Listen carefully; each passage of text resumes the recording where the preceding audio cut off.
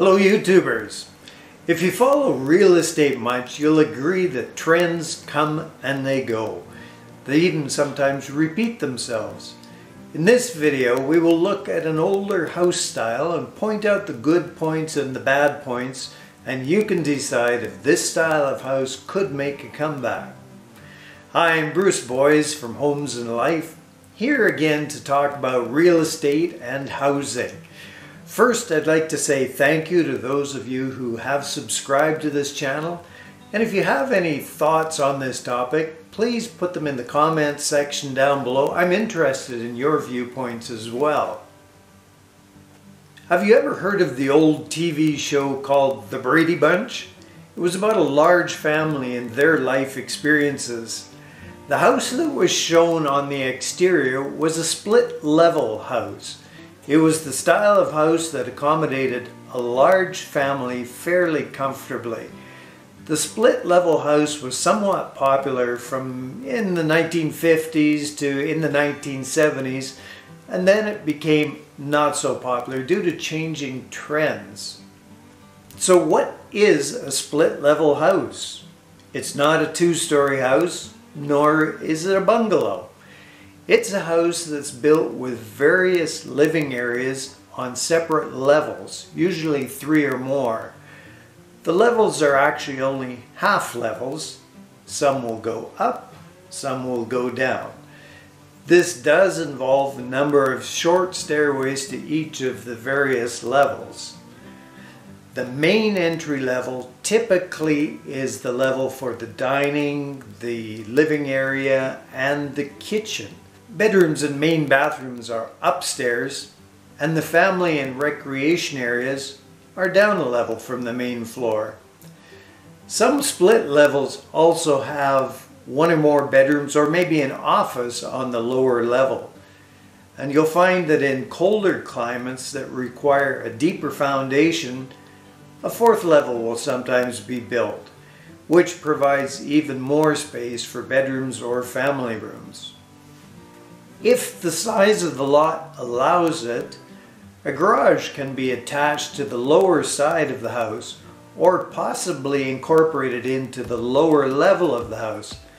And a split level works well for properties that are sloping. A split level house may be split from side to side, the different levels on the side, or it may be split front to back where the levels go towards the back or the front.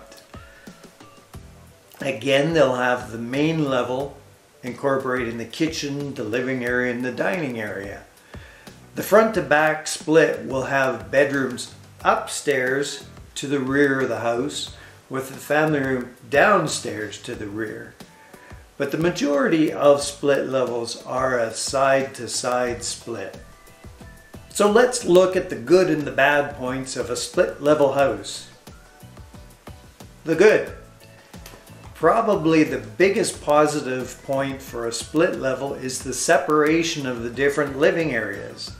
The bedrooms are away from the main floor, and the family room and any other rooms on the lower levels are again separated from the rest. More options for privacy are available. The bad.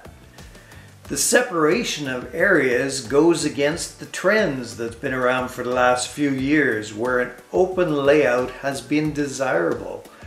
The main level can sometimes be remodeled to create a more open layout, but this can come at a fairly hefty expense.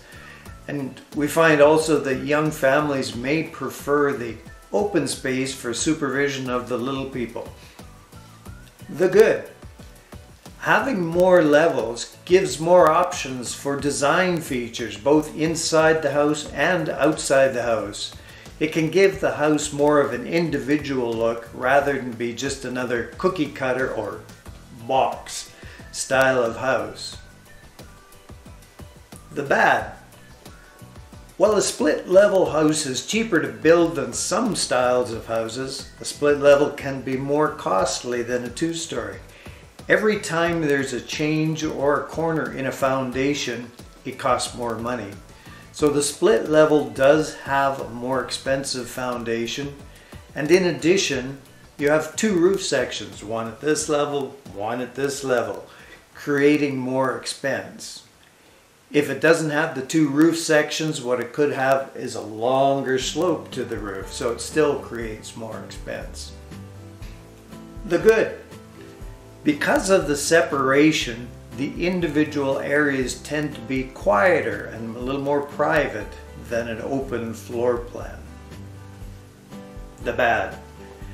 Having a number of levels also means that there are a number of stairs.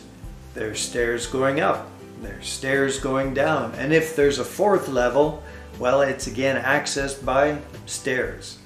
This makes the split level not as suitable for the elderly or for people with mobility issues.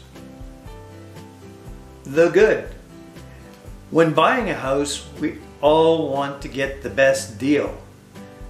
Because the trend has been away from split level homes, a person may sometimes be able to purchase a split level home at a lower cost than another style of house with the same square footage. The bad.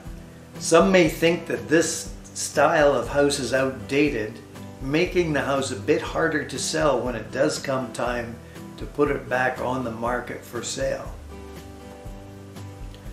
Well, now you have some understanding of what a split level house is. In addition, as a realtor, I have found that a 4-level split makes much better use of space and as a result tends to sell better. A 3-level split has an area underneath the main floor that is more like a crawl space. It's a low area, it's probably just good for storage. Whereas the 4-level split has a full height area underneath that main floor. It could be used for another family room, a bedroom, or even more storage. And if it's a bedroom, remember it does need to have the legal egress. So what do you think? Is the split level going to be a repeating trend? Some think it may be, and others think not. Feel free to comment down below. Thanks again for watching this video, and if you found this information interesting, remember to click the like and subscribe buttons below. There are more videos to come. Remember, life is an adventure, and I'll talk to you again soon.